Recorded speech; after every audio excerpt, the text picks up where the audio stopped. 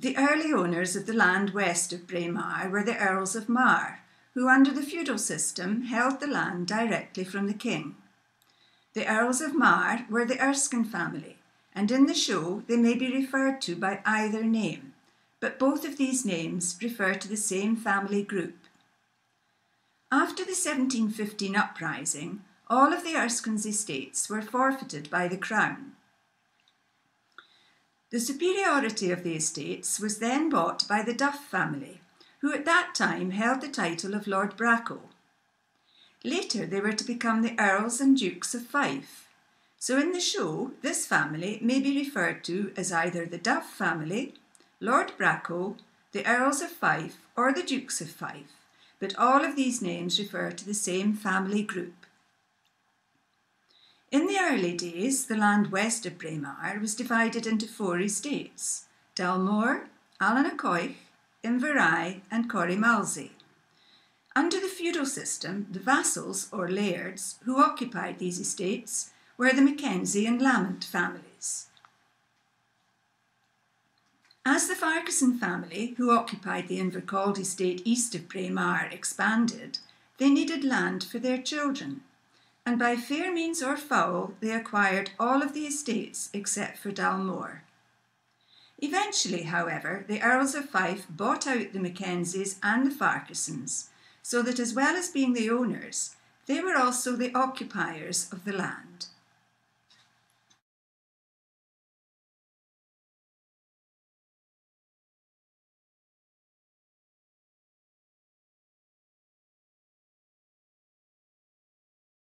From the mists of time, the first evidence of human settlement in the uplands of Mar emerges at the Chests of Dee, where recent excavations have found evidence of long and continuous occupation since about 8100 BC. These people would have been hunter-gatherers, and 5.5 miles further upstream on the River Gelde, at Cuchanan Rui, a transient camp has also been found where the dwellers worked flint for the heads of their spears. By the 1st century BC, people lived in loose tribal groups, and the areas that they occupied were presumably determined by who had won the last battle.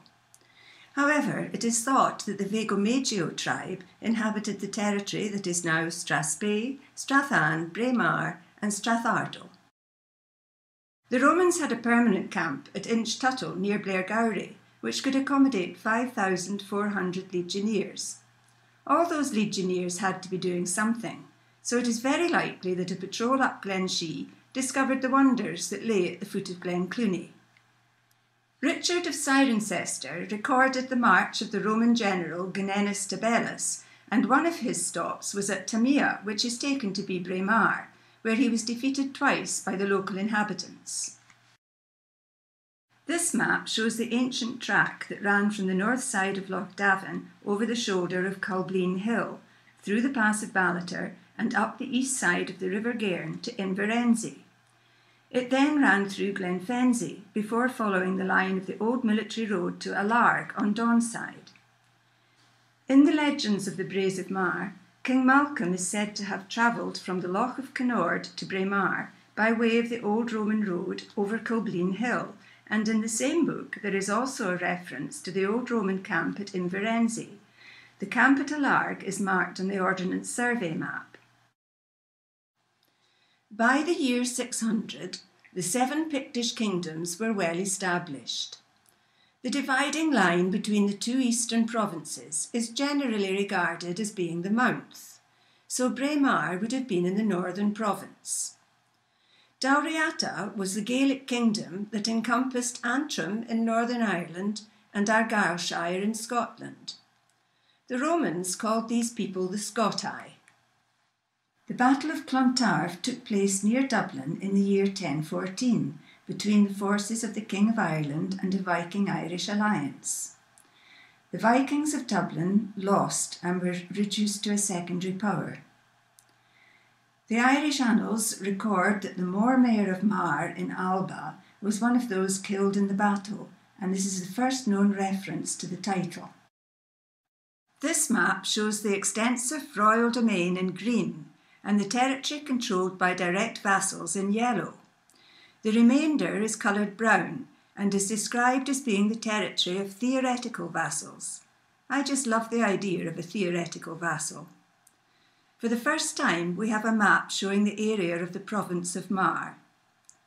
Douglas Simpson tells us that the ancient province of Mar comprised the district between the rivers Dee and Don, with the upper and middle basins of both, including the north bank of the Don as far eastwards as the western boundary of the parish of Inverurie, and the south bank of the Dee down to the water of Fuch. The first Mayor of Mar is usually regarded as Rhodri, who flourished about the year 1131 and is mentioned in the Book of Deer. The principal seats of the Maordom were Migve and Doon of Invernochty at Strathdon. Under the feudal system, of course, the Earl of Mar held the land from the king and leased it out to tenants, who were the lairds of the various estates, and they paid rent and provided other services to the superior, including military service.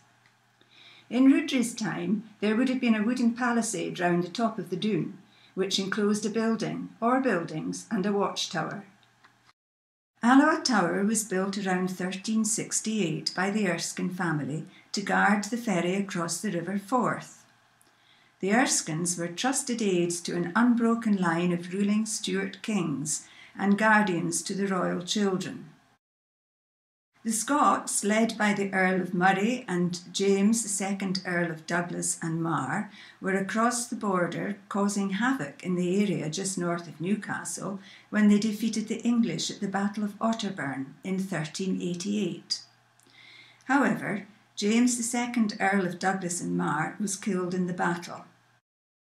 His sister Isabel succeeded him as Countess, and she became the most sought-after bride in the realm and soon was married to Sir Malcolm Drummond.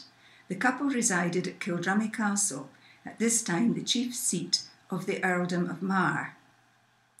In 1402, Sir Malcolm was killed by the infamous Alexander Stewart, illegitimate son of the Wolf of Badenoch, and 2 years later he forced Isabel to marry him and give him all of her lands. Isabel had no issue, and Alexander Stuart's son died at a young age, so the Earldom of Mar then reverted to the crown. In 1565, to reward the Erskine family for their loyalty, Mary Queen of Scots restored the Earldom of Mar for John, Lord Erskine, heir to the Lord Erskine and heir of the ancient earls, through a cousin of Isabel Douglas. John, Earl of Mar, was governor of Stirling Castle and Edinburgh Castle, and built the house at Stirling called Mar's Wark.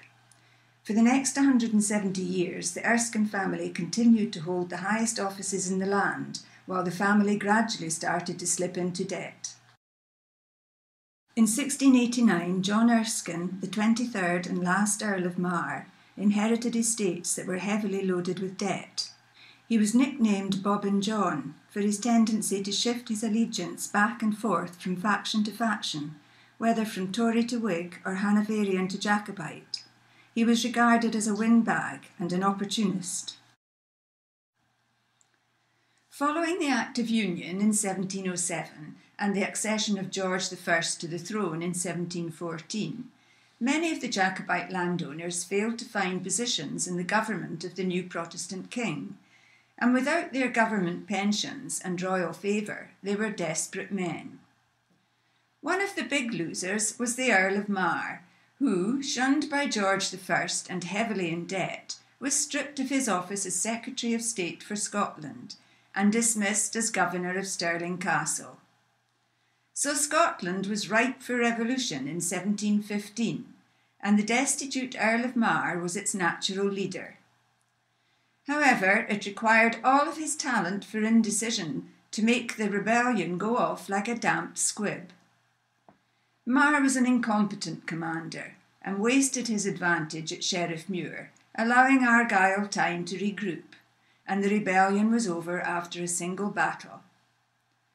The Earl of Mar fled to France with the Old Pretender, where he spent the remainder of his life, and his estates were forfeited by the Crown. The earliest records that are available of who held the land in the Upper Dee Valley date from the 17th century, and at that time the area was divided into 4 estates. The marches or boundaries of these estates were either the watershed between 2 river systems or on a river itself.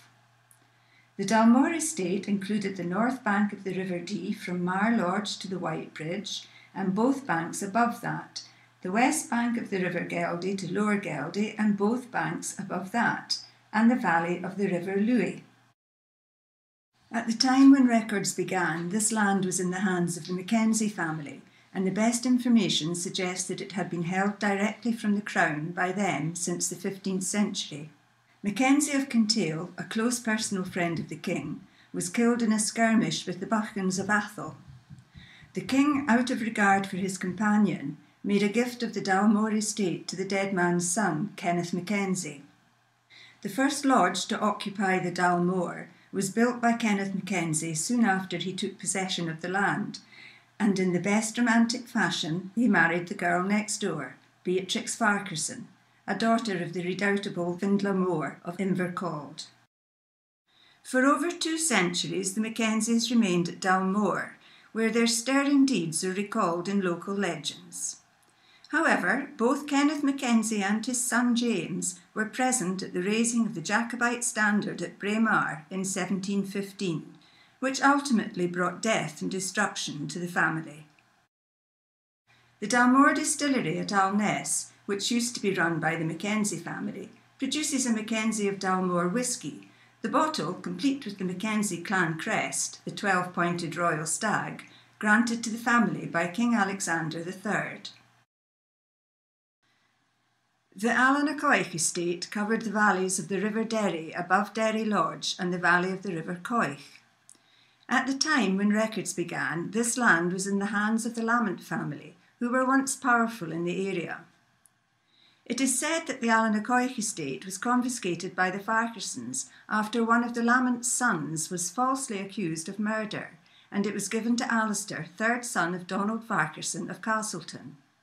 It is not clear when that happened, but in 1632 Donald received a charter for the lands from the Earl of Mar. The Inverrigh estate covered the ground on the south side of the valley of the River Dee and the east side of the valley of the River Geldie, as far as Lower Geldie Lodge, and the valley of the Bynett Burn and the valley of the River Eye. The estate of Inverrigh was at the start of its known history in the hands of the Lamonts. Around 1620, the Lamonts, along with members of Clan Chattan, conducted a major raid down Deeside and laid waste much of Glencairn, Tulloch and Glenmick. Following this raid, the Farquharsons moved against Lamont, who was arrested and hung from the so-called Hangman's Tree, which still stands just west of Mar Lodge Bridge. It was following this event that in 1622 the first Farquharson laird was installed in Inverrigh, but only as a tenant. In 1632 he received a charter for the lands from the Earl of Mar. The Corrimalsey estate was tiny and covered just the valley of the Corrimalsey Burn. The first known occupant of this land was an Alistair Mackenzie, who received a charter from the Earl of Mar in 1632. The Farquharsons of Inverrigh acquired the Corrimalsey estate in 1660 and added it to the Inverrigh estate. So after 1660, the Inverrigh estate looked like this. The Farquharsons were descended from the ancient Thanes of Fife through Shaw of Rothiemurchus. The Farquharsons moved to the Braes of Mar by the marriage of Donald to Isabel Stewart, the heiress of Invercauld. They thus became vassals of the Earldom of Mar until the 1715 Rising, after which the feud superiority of the forfeited estates of the Earl of Mar was held by the Crown, and the Farquharsons were able to purchase few charters to their lands. Much of Upper Deeside was to come under their control, as there were branches of the family at Inverrigh, Allanacoich, Auchendrain, Invercauld, Balmoral, Tulloch, Manultry, Aboyne, Finghan and Cults. There were also Farquharsons at Bruffgerrig and Glenshee, 2.5 miles below the Spittal. Further afield they also held lands at Mauchline in Ayrshire, at Whitehouse and at Old Meldrum. Clan Farquharson were among the most loyal and faithful adherents to the House of Stuart, and Donald's son Finlay More was the royal standard bearer at the Battle of Pinkie in 1547, where he met his death. The Farquharsons fought for Montrose in 1644, Charles II at Worcester in 1651, the Viscount of Dundee in 1689, and they were the first to muster at the summons of the Earl of Mar in the 1715 Rising. John Farquharson of Invercald avoided becoming involved with the 45 uprising, unlike his daughter Anne, who played an important role in support of Bonnie Prince Charles. She was to become known as Colonel Anne. However, Francis Farquharson of Montultrie, the Baron Ban, with 300 men, and Donald Farquharson of Balmoral with 200 men, provided 2 battalions which fought in the centre of the line of battle at Culloden in 1746. The lands of the senior branch of the family, the Farquharsons of Invercald, lie just outside the area looked at this presentation. However, the lands of the Farquharsons of Inverrye, a cadet branch of the Invercald Farquharsons, are at the heart of it. John III of Inverrye is the best known of the Inverrye branch of the clan. He was known as the Black Colonel, and he fought at Killiecrankie with Viscount Dundee, in the aftermath of which he had to hide in the Colonel's bed in Gleneye to evade the Redcoats. The Farquharsons and the Gordons were ever inclined to feud, and on the 7th of September 1666, John Farquharson of Inverrye, the Black Colonel, with at least 19 other members of his clan, came to Brackley Castle at Ballater with a view to driving away the Baron's cattle. They killed the Baron, his brother William, his uncle Alexander, and cousin James of the Knock. John Farquharson of Inverrye, the Black Colonel, was a redoubtable, colourful and violent character. Throughout the troubles of the 17th century, most of the Scottish landowners had incurred massive debts in their support for either the Jacobite or Hanoverian causes. Their estates were run down and land was cheap. The Duff family, who were wealthy merchants and moneylenders from Banff and Murrayshire, were always ready to help local lairds with their liquidity problems, and were even faster to foreclose on the lands they had been given as security. The Duff family very quickly became major landowners in Banff, Murray and Aberdeenshire. The Duffs of the northeast of Scotland are descendants of the great and ancient Macduffs, the Thanes or Earls of Fife. This picture shows the coronation of King Alexander III on Moot Hill, Scone, in the year 1249. He is being greeted by the royal poet, and the man on his right holding the sword is Malcolm Macduff, the second Earl of Fife. The left side of the chart shows the line of descent from Adam Duff of Clunibeg through James Duff to Alexander Duff, the first Duke of Fife. The line continues through Princess Maud to James, the Master of Carnegie. In the centre is Queen Victoria, and we can see the link through Edward VII and Princess Louise to the Duff family. On the right side of the chart, we see the line of descent from Queen Victoria through Prince Arthur and Princess Patricia to Captain Ramsay, who built Inverrye House in 1984. The red arrows show the inheritors of the title of Duke or Duchess of Fife. The yellow arrows show the inheritors of the lands of the Mar estate.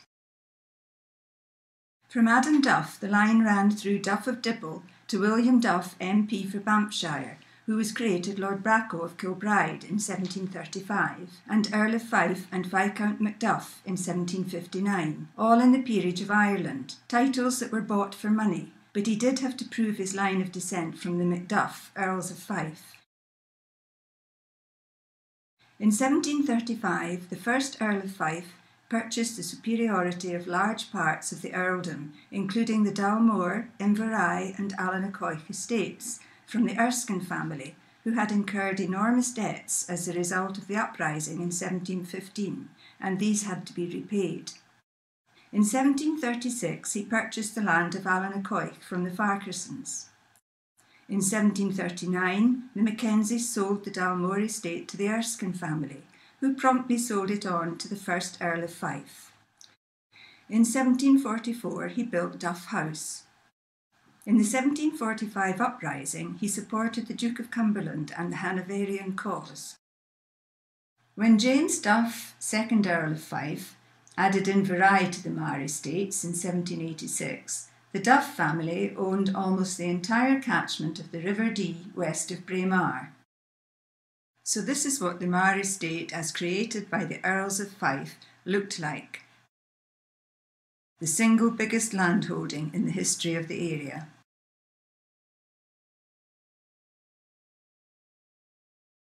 Old Mar Lodge and the entire area of the Mar estate north of the River Dee was leased for shooting and fishing from 1830, first to Sir Harry Goodrich and then to the Duke of Leeds, who was to remain the tenant for many years.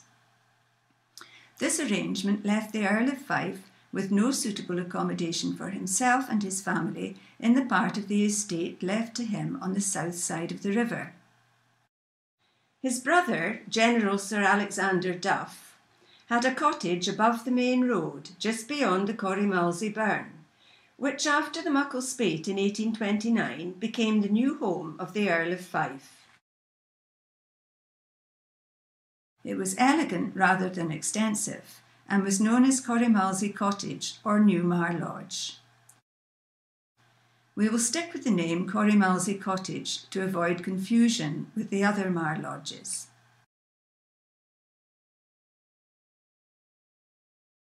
Corrimalsey Cottage is on the left of this picture with an octagonal summer house in front of it. In the centre of the picture is the original wooden bridge across the River Dee to give access to Old Mar Lodge. On the right edge of the picture we can just see Old Mar Lodge.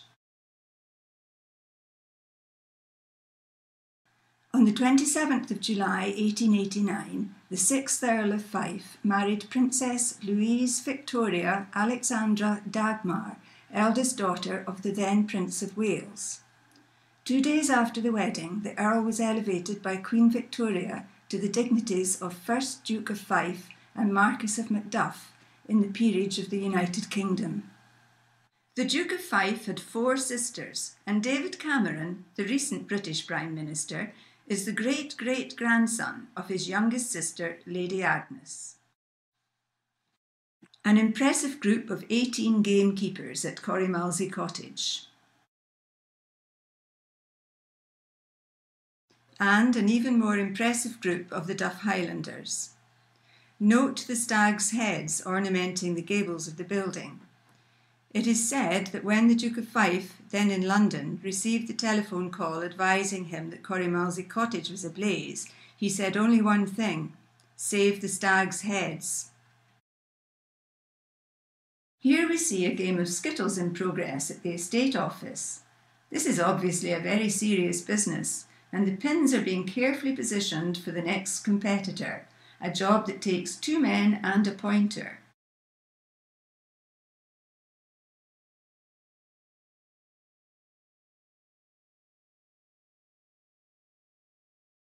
At the other end of the rink, we see the bowler with the ball poised for launching, and behind him sits the scorer at his table.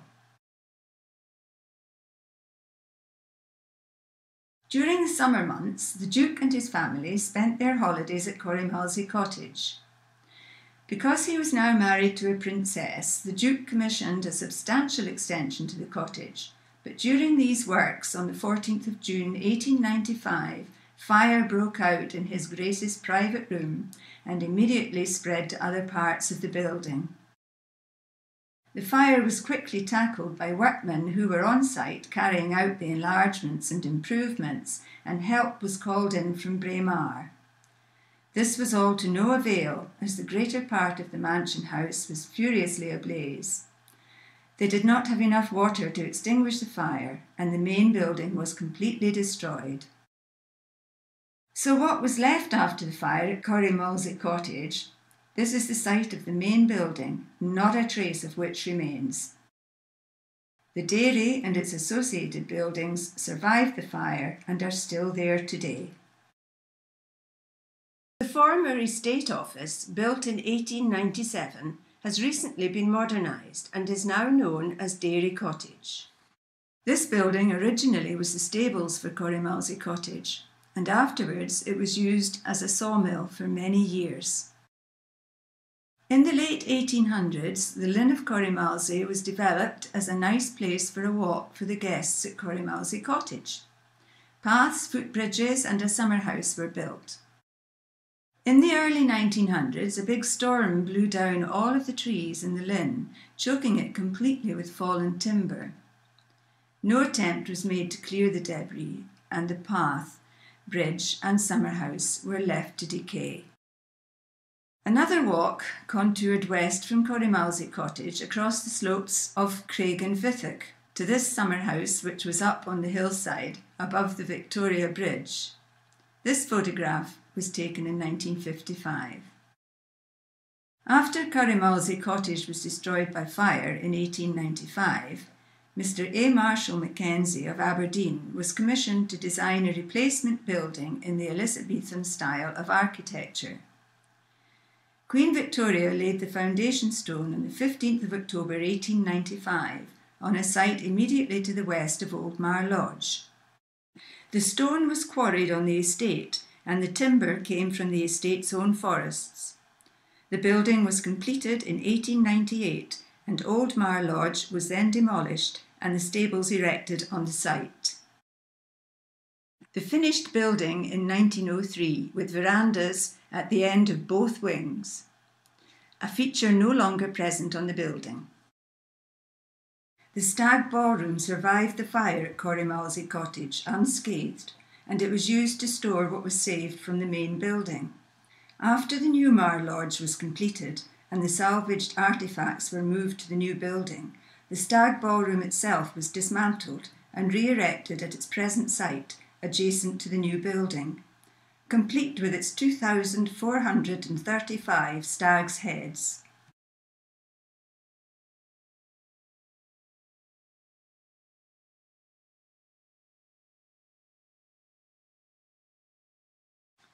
This photo was taken outside the Stag Ballroom of the staff at New Mar Lodge around the year 1930.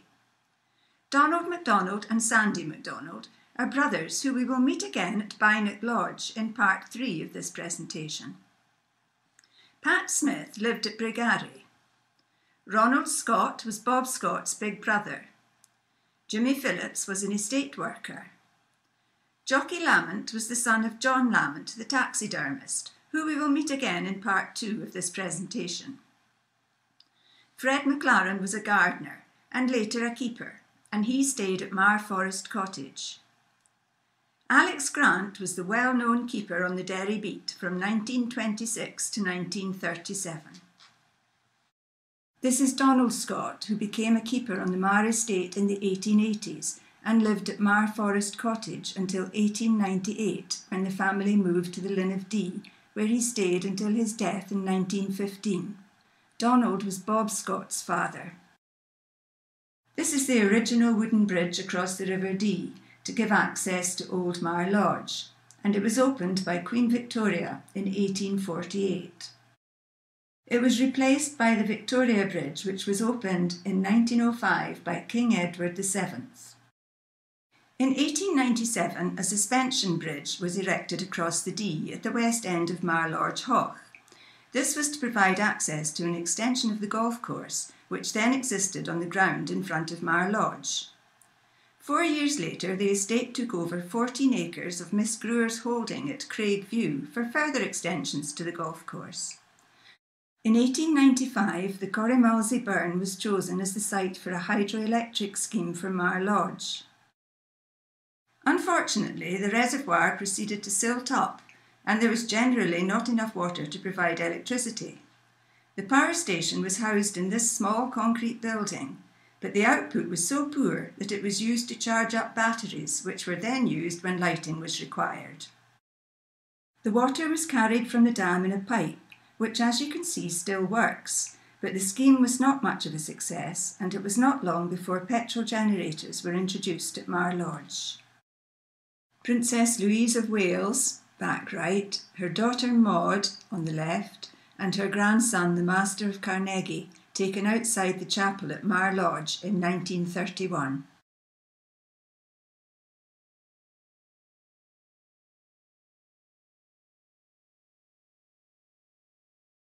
The younger daughter of the first Duke of Fife and Princess Louise was Princess Alexandra, who was to become Princess Arthur of Connaught when she married her first cousin once removed. She was well known for her work as a nurse during World War I and later in South Africa, where her husband was governor for a time. On the death of her father, the Duke of Fife, Princess Arthur of Connaught inherited the Duchy of Fife and became the Duchess of Fife. In 1959, she was interred in the family vault in the chapel at Mar Lodge.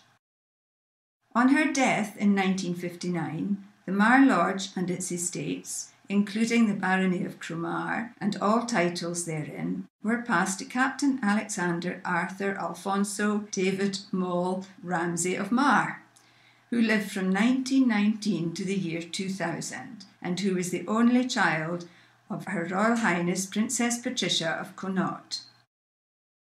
However, Captain Ramsay also inherited the death duties, and he kept only the part of the estate south of the River Dee, which retained the ancient name of the Mar estate. The part of the estate north of the River Dee was sold to the Ashford family and given the name of the Mar Lodge estate. In 1962, the Ashfords sold the Mar Lodge estate to the Swiss family of John and Gerald Pancho. They ran the estate as a commercial sporting venture and the lodge as a hotel.